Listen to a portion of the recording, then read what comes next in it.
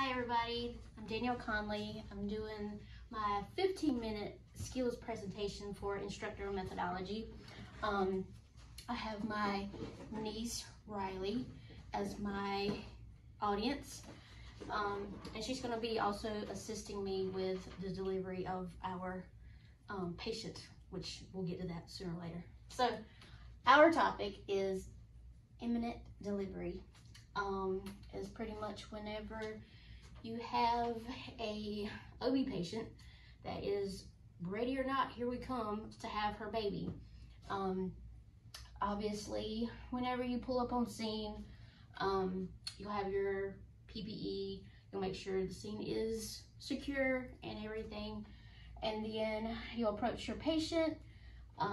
You'll see that she's obviously pregnant. Usually they should know how many weeks they are. Sometimes they do, sometimes they don't. A lot of them will just give you the months, but most will give you the weeks. Usually when they call, they're pretty much ready to have the baby. There has been several occasions that they'll feel like they do, but they don't, because first pregnancies, I mean, it actually depends. Some people go quickly with their first pregnancy, but most of them take a little while to have their children or their babies. First thing you're gonna do, like I said, PPE, scene safe. Go in there. She'll tell you how many weeks. You'll ask her, you know, what seems to be going on at the time. Usually they'll say, well, I feel like I've got the urge to push, or I went to the bathroom and I just feel like I gotta poop, move their bowels. Sometimes they'll even say, you know, I've got like I peed on myself, and then they'll feel like the cramping. And a lot of them, you can have cramping in your abdominal area, or you can have back pain, which is your true signs of you're fixing to deliver sooner or later. So like this says, it says crowning when you see the top of the baby's head through the opening of the vagina. I'll demonstrate that. There's a lot of things that can happen with delivery. I'm just gonna demonstrate your normal deliveries. You've got deliveries of either a single child or multiple patients. Again, I will only demonstrate the single birth. There's a lot of things that go on in a very short amount of time, we'll get to that sooner or later. Biggest thing is when you're asking the patient questions, you need to ask, you know, is this your first pregnancy? Have you ever been pregnant before? How did that go? How did your first pregnancy go? That way you can, you know, think in your mind your game plan. Okay, am I gonna need multiple trucks?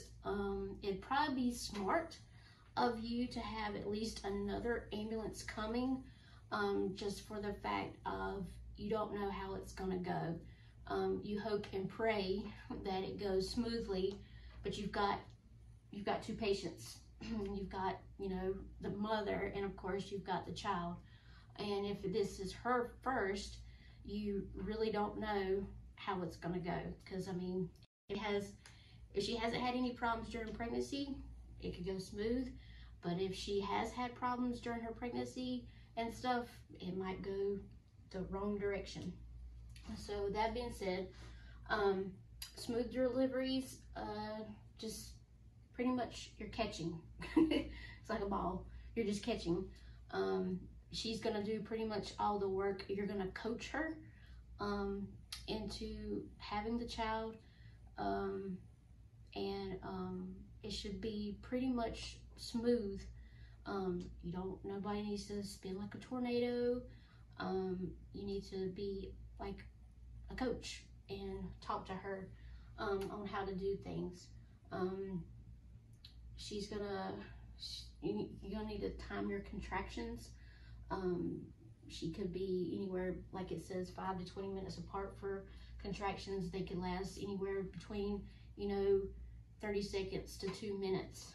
And that's when you really should be getting your game plan and ready to do everything. When you do have the child, you're gonna be doing the Apgar every like for the first minute and the 5 minutes. And that's just pretty much recording how the baby is reacting and such.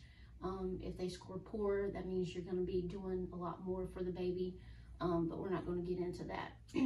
So with that being said, I guess we can go to our patient and get her set up for her imminent delivery.